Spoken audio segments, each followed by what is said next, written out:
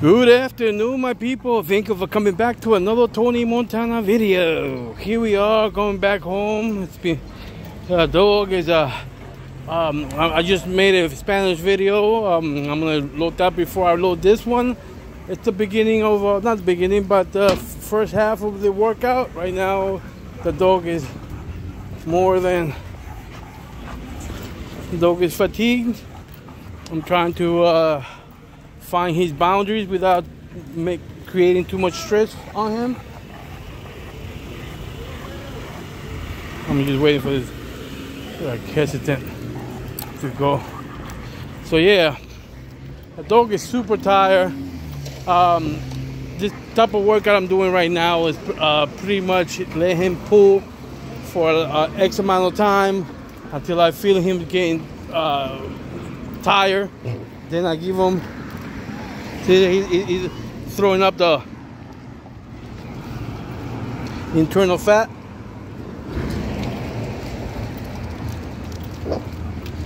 He's throwing up the internal fat right there.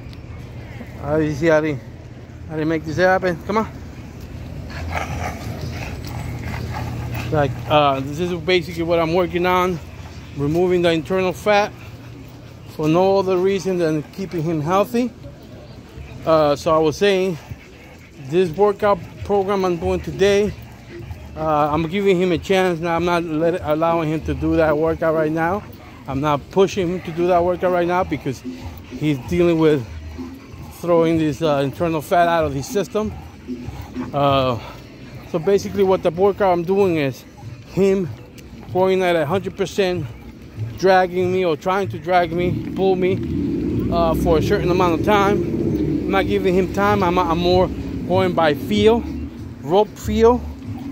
When I feel that he got into a stressful point or a point of fatigue. Right now he decided to pull harder, so I'm allowing him to do that for a little bit. But as you saw, he's still clearing that internal fat from his system. But like I said, I'm doing a certain amount of him pulling 100%. Then we stop and rest for a minute, couple of minutes, depending on how I see him.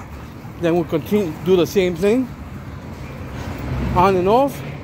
So that way, every time he's walking with me, he's giving me 100%. Right now, I'm allowing him to have active rest. So basically not pulling me. The rope is loose, but he's walking, still being active, but he's not pulling. And then in a minute, I'm gonna rest. I'm gonna sit down, allow him to take a breather, and allow that lactic acid to run through his body.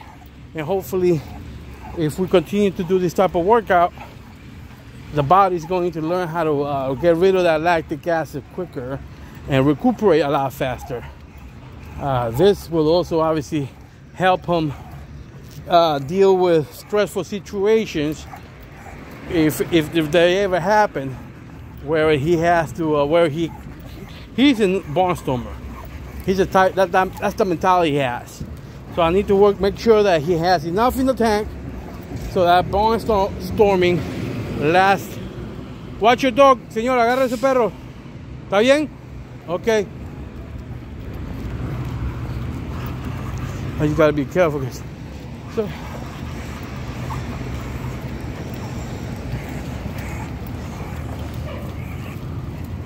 So anyway, yeah. So I just have to pay attention to that. There was like a Malamute husky or Malamute. So I don't know. It's the Malamute is different than a husky. It's a Malamute. There was a dog like that over there, but it's a little far. And it didn't show any type of aggression, so we are good. So we are walking here now, making sure to watch him. He is not pulling, because I don't want him to pull. I want him to recuperate in active rest. So that is something I also trying to do with this dog, getting his body into active rest and being able to recoup while still being active. Obviously, the dog has to be less active for that to happen. And then in a minute, I'm gonna stop somewhere. I'm gonna sit down for a minute or two, so that way we can have him rest. Probably I'll stop here for a minute. Stay. So anyway, this is all about, you know, keeping the dogs tired so that the dogs are happy. This is not about, oh, why are you doing this? I know there's people out there saying, hey, why are you putting him through this? My God, he's a baby. No, but he's not a baby. He's a dog. He's a working dog. And as such, you need to work him. You can't baby the dog that is working, because then he'll be a naughty boy. You know, it's not his fault. Right now, the more tired he is, the more manageable he's going to become. And this is true with any dog. A tired dog is a more manageable dog. You can train, I guess, socialize your dog better if the dog is tired, or the more tired they are, the more they are going to be able to accept socialization, because there's less drive of them trying to do what they normally wants to do, which is probably, you know, get at a dog or get at the animal. And see, I gave him enough rest so that he's not walking. But you know, this is one of the type of exercise I do. Obviously, there's another way to get rid of internal fat on the slap mill. That's a different type. And since this dog is at 100% raw meat or raw diet, so he does get a lot of fat in his diet, and perhaps that has been accumulating in his organs internally. So we need to get that out of his system so that he can perform better, breathe better, and then, you know, feel better, feel healthier. Especially in the summer. Come on, come on. Oh, you can hear how he is. He's wheezing. And I guess this is one of his deficiencies. He's a very strong dog. He has a lot of good qualities. But when endurance is a question mark. So when I do a conditioning program, I do a conditioning program according to the needs of the individual dog. Listen to that again. When I created a conditioning program for my dogs, it's an individual program that is focused on the weaknesses of that individual dog. Obviously, we're not saying we are ignoring enhancing the best qualities, but we are making sure that through his life he will perform better at what he's weak at. And again, I've noticed that he does get tired quicker than other dogs I've had in the past, and I've had many dogs, many dogs. So I am going to focus on him having better win, because that's his weakness. He's very powerful, so I won't be focusing on strength training as much as endurance. Come on.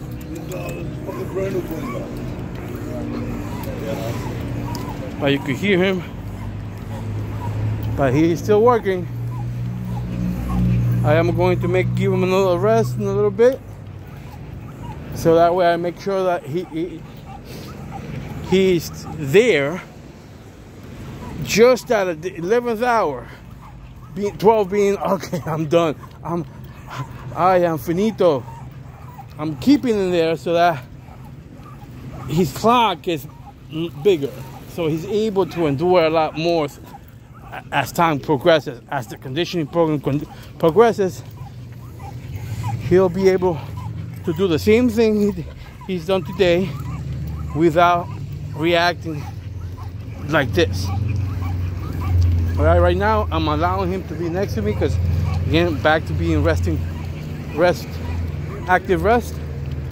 So that way I make sure in the event he thought about it, he doesn't quit on me. Number one.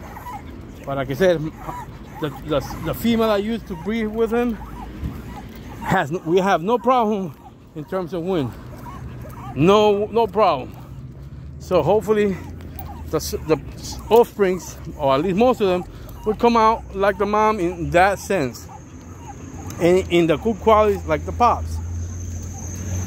So we'll see. The dogs are almost 11 months now. We're hanging out. I see a lot of the good things. I see a lot of dad and mom in the pups. But we'll see at the end when it's time for them to start working out, conditioning. We'll see. We'll see when it's time to see what they're about as adult dogs. We'll see if they get tired. We'll see if the negative qualities of the parents show up. And hopefully they don't, but if they do, then we know who not to breed and who to breed for the next generation to make better dogs. All right? So right now, I'm trying to get to a point where I can rest for a few minutes, maybe a minute, and then continue on.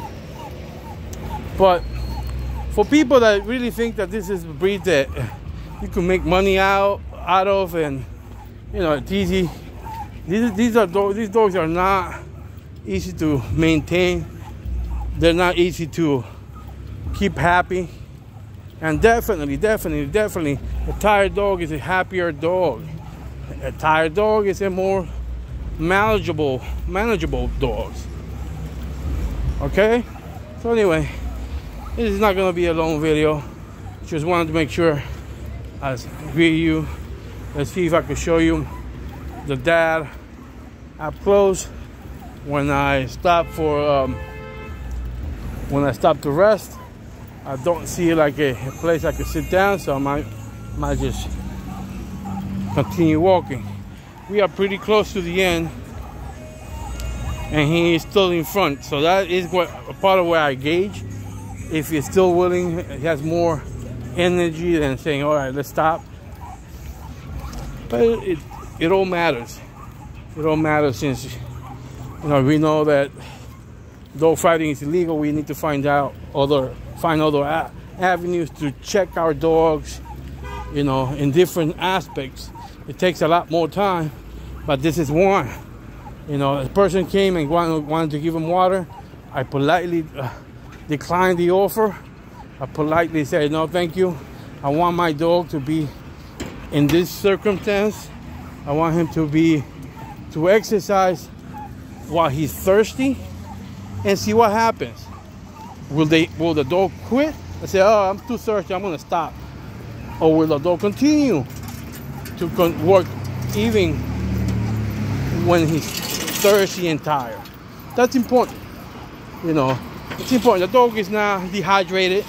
For those individuals that are have that in their mind, "Oh my God, the dog is dehydrated." No, the dog has been out all day with water available all day. So just when I started to take him out, he stopped. Obviously, he started drinking water when I took him out. So it's not like he's been all day without water. He's a barnstormer, and I knew that he would go all bananas at the beginning. So I am making sure that he keeps that energy level, or close to that energy level, as long as possible. And then when he can't have that low energy level, at the very least, have the dog's body recuperate from fatigue, from lactic acid build up in their muscles a lot faster than if I didn't do this type of exercise. Obviously, there's all the things that you can do. But this is something I'm showing to you guys because obviously, I want to help people. I know there's a lot of people out here that they keep everything a secret. "Oh no, don't say that. Oh no, don't say this." The only time I don't say something is when somebody else has told me something new, and I promise not to say it. Then I won't say it to anybody. I'm a person of my word, so I do value my word above anything else. So anyway, so yeah, so this is a good exercise for him. I won't do this with all the dogs, not all the time. I do it sometimes. It all depends. You know, like I said, I build a conditioning program according to the dog. I don't push a dog into a conditioning program. Obviously, because some things won't work on one dog, so you're or not. Hold on. So, I think I'm gonna let you guys here go, because you know I'm trying not to make long videos, trying to make sure that it's only 15 minutes or less. Well, anyway, this is Tony Montana. Until next time, say bye bye, boy. I mean, el que anda con Dios no teme nada. Sí.